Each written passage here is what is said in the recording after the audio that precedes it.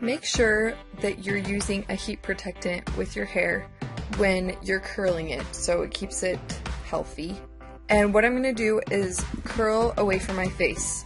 So to start, you'll take a section from just below your ear, section that off, and take about 1 inch to 2 inches, curl it away from your face. And then you're going to roll your hair up with your fingers and pin it with a duckbill clip. This is going to hold the curl as it cools, and you'll be left with really big bouncy curls. If I don't do this technique, then my curls pretty much fall out by the end of the day. But if I do this technique, then they'll even last a couple days. And my curling iron is about 1.5 inches. It's pretty big.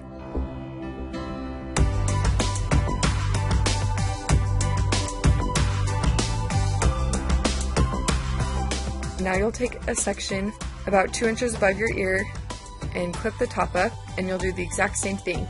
And as you're pinning the curls up, pin them in the direction that you curled them. So make sure you're rolling them the way that you curled them. And if you start running out of clips, just take out the ones from underneath and put those back in. Once your hair is cooled, it doesn't need to sit.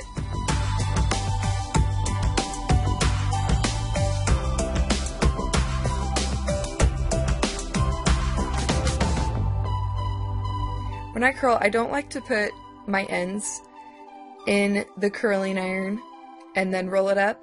I like to start at my root, and then as I'm twisting the curling iron, let those ends in.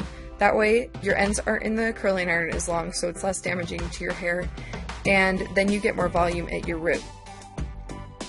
So I'm just going to continue doing the same thing all the way around.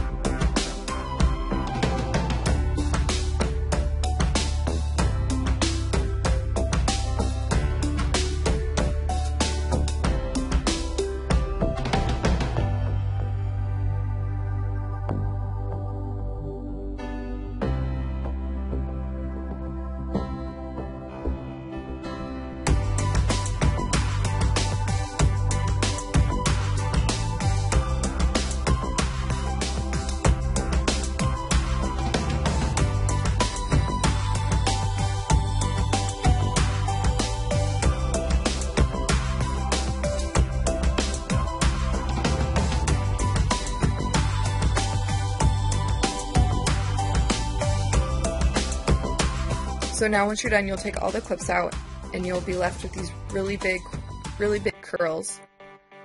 And I'm going to go through my bangs and curl those away from my face.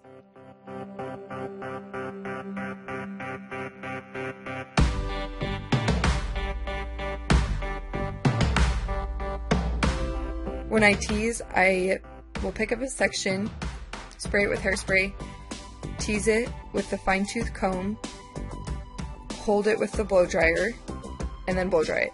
You don't have to do all those steps, but if you do, your hair will last forever and you'll love it.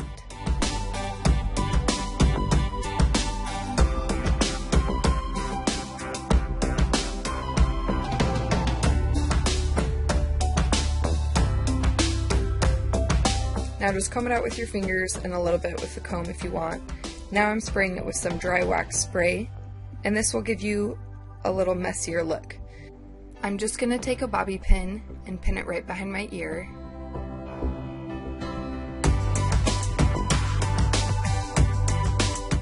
And just a little hairspray and you're finished.